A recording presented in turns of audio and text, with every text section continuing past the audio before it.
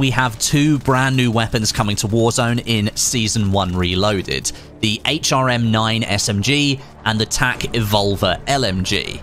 Now, the HRM is another 9mm close quarters SMG with a high fire rate and pretty strong mobility stats according to the blog, so it's going to be a new option for movement kings out there.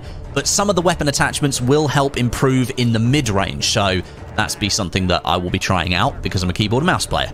This new SMG is unlocked via an armory challenge, so there will be a set criteria that you need to achieve to get your hands on it.